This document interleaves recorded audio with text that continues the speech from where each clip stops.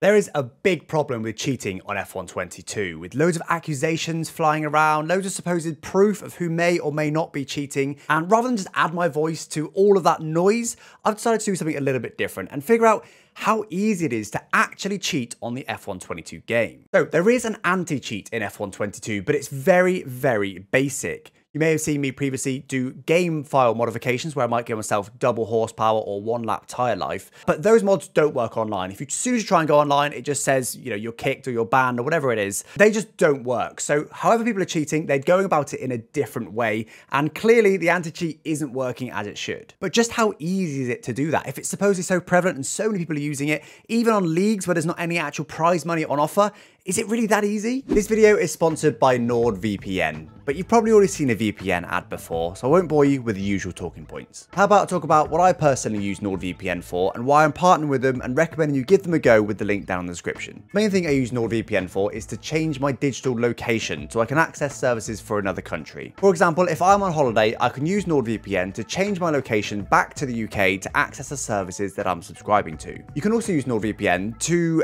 access certain live sports that may not be available on the platform you want them to be in your country. I'll leave that one there, but it is useful. But NordVPN gives you so much more than just location changing options. Your internet traffic is protected from the prying eyes of your internet service provider or your government, which isn't tracked at all by NordVPN. They even have multiple packages that include their password manager NordPass or their cloud storage option NordLocker. So give NordVPN a go with the link below now. They're offering 4 months free with a 2-year subscription. They even offer a 30-day money-back guarantee, so if you're not 100% satisfied, you can get a full refund. Give it a go. In a previous version of this video, this segment featured, with hindsight, far too much detail on how to find and download this mod. The reason I did that previously was because it was pretty openly publicly available, so I figured it was in the public domain anyway, but a lot of people disagree, and I'm more than happy to be wrong on this. And yeah, with hindsight, I think uploading what is effectively a step-by-step guide on how to cheat probably isn't right. So just suffice it to say that this cheat is easily, freely available on Google. It comes with a guide. It's just easy to get, which is the point of the video. I'm not going to give you a step-by-step guide on exactly how to do it, but just know it is far, far too easy to find and install this mod. Okay, so we should now have 125% of the normal power, so 25% power increase. I will say it does seem a bit quicker in a straight away. Okay, so Delta still going up, and now it's coming down. So we definitely have got more power. Now, the question is, can we change things live? It seems to imply that we couldn't. So what if we now go, actually, I want more grip. Double the grip. Give me double grip. Oh, my word. Yeah, that's ridiculous. That is ridiculous. And it does work instantly. So you don't need to, whatever it was at the start, you don't have to do it before you launch the game, it seems. Well, look, it seems to be working. So let's do all that again. Let's relaunch it. Let's apply maybe 25% more grip and just go into an online lobby and just see if we can just race other people with an unfair grip pack. What are we going to do? Let's give ourselves some power. What I don't really want to do is make people think I'm clearly cheating, maybe get reported, get banned. I'm obviously not going to win. I'm going to retire before the end of the race against real people. And we're going to join a random lobby. I'm actually going to do the elimination event. Reason being that there isn't really a host for this. Everything's fixed. Everyone's got the same cars. Everyone's got the same setup. So if we're quicker in the straight, it is purely because of the mod. This will be a very clear way to see it. Straight away, we've been allowed in the lobby. So that's a good start. Previously, we didn't even get this far, but obviously we don't know at the moment if the mod is going to actually work on track. All right, here we go then on the grid here with my mods. Remember, the only thing I've changed... Ooh, the revs are different. The only thing I've changed is the engine power. 25% more engine power. Everything else is absolutely identical. So if we're quicker these guys in the straights, it's only because of the mods. We seem to gain a little bit there, but not a massive amount. Yeah, very good. Oh, it's as if there's damage on with this game mode. I mean, I am gaining, I suppose, but not by as much as I thought I would. It seems to have sort of broken the gears a little bit. It seems to hold the revs, doesn't it, in the middle of the gear for some reason. There, look. Why does it hold the revs? It's almost like the clutch is slippy. Maybe the clutch is slippy. Maybe we've got too much power for the clutch. So maybe that's holding us back a little bit. I'm not too sure. Let's just try a massive grip hack. We're not going to do it very long because we probably will be, I don't know, reported. We don't want to get our whole account banned because we're doing this. Obviously, this is a silly session anyway, so it doesn't really matter. Let's try double grip. Be careful not to launch off the grid. Oh, yeah, because I could, probably can. Get no wheel spin at all. Just try have a slightly worse start than everybody else. It did feel pretty grippy, but not put. Yeah, okay, I definitely have. It's just not slidey. It's completely planted to the ground. Again, I just got to be a bit cautious not to show people the grip I've got. I'll maybe do it in one corner. We'll show our hand in the next turn, and then we'll pull over and leave these guys to enjoy their race.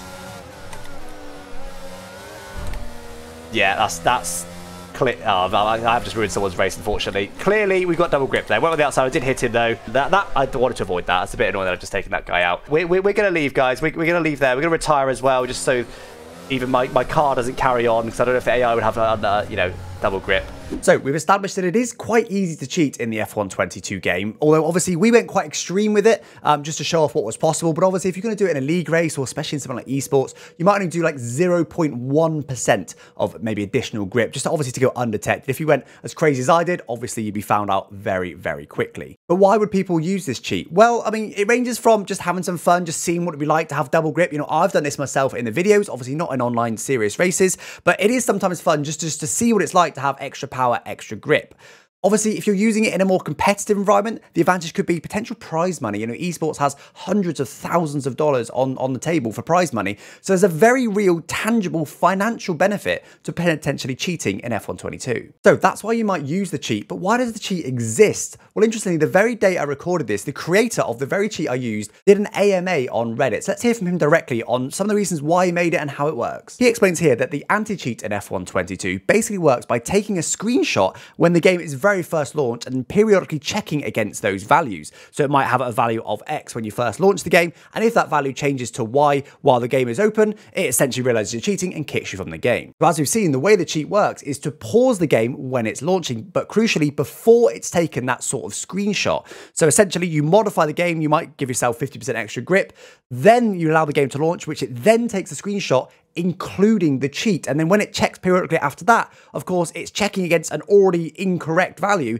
So as long as it remains still incorrect in the same value, the game doesn't think you're cheating. He also gets asked here, well, why have you made this? Why have you released this? Definitely a fair question to ask, but his answer is actually very, very good. First of all, he says he releases the full source code, so you can see that it's not malware, it's not going to, you know, take over your computer or anything like that. And also he says basically to combat the people that are making money from this. You know, we've seen there is cheats that charge 60 euros plus to allow you to cheat. That's a lot of money, and they're making money off of practice that we don't want to see in the game. So at least hopefully by releasing a free version, it at least stops the profiteering from it. And also, to be honest, makes it more public. It makes it more available so that hopefully this encourages the developers to create a proper anti-cheat that completely stops this from working rather than just keeping it behind a paywall. He also gets asked how deep the rabbit hole goes. And I think this is basically a question to ask. Is everyone using this? Is everyone cheating? Obviously, although this has only been recently released for F122, this has been possible for years. And just because it's only just been released publicly doesn't mean that some of the teams may have got their own version working in the exact same way that this is working. It doesn't seem a massively complicated or unique workaround, and possibly not even new. But essentially what he says, and I agree with it, is that there's no real use accusing people unless it's obviously, and you've got absolute 100% proof that they are cheating. Because just because someone's a little bit faster than you doesn't mean they're cheating. You may analyze video evidence and all these other things, but there's so many variables of racing, even in, you know, F1, which isn't the most sim game in the world, that it's just impossible to tell. He also gets asked how many esports players he thinks is cheating, and he said he believes 70% has cheated or is cheating. Now, I think that number's a little bit high, I have to say, but the problem is we just don't know. There is no anti-cheat. There is no way of detecting this right now. If someone applies a 0.1% or less grip gain, you're not telling me that you can tell that someone's using that from a video footage. Even if you scan the game files and stuff, it's almost impossible to see. It's almost impossible to detect. He also says that it's not impossible to cheat on console. Honestly, this was news to me. I thought it was pretty much impossible to cheat on console, but he's saying it is possible, just a lot harder. So even consoles aren't safe from this. So we've established in this video then that cheating is a very real problem on F122. The developers, EA, has to develop an anti-cheat for F123 because otherwise we're just never going to know. It really is casting a huge shadow over the whole of the esports series. Even if it goes LAN in 2023, which I think it may do, which will help, you still never know because all the qualifiers and stuff still happen on people's local computers. So it's not really a solution. It helps, but it's not a solution. An anti-cheat, a proper anti-cheat that is almost impossible to get around is what is absolutely needed. And what will that look like? Well, I'm not a developer. I don't know. I don't know what the best way to do it is, but there will be a way to just detect, hey, this person's got some abnormal looking levels of grip in certain ways. We think this guy is cheating if you're the developer, and only if you're the developer. And therein lies the issue. Hopefully EA do get this sorted very, very soon. It needs sorting. It's getting out of hand. There's so much debate and there's so much accusations flying around. Nobody needs that drama. Come on, EA. Let's get this fixed. Let's get a proper anti-cheat in F1 23. Anyway, guys, that's it from me. Thank you so much for watching. Hopefully you enjoyed this video. Don't forget to subscribe if you enjoyed this content. I make all kinds of content like this on this channel. So do sub and I'll catch you next time. Thanks for watching. Bye-bye.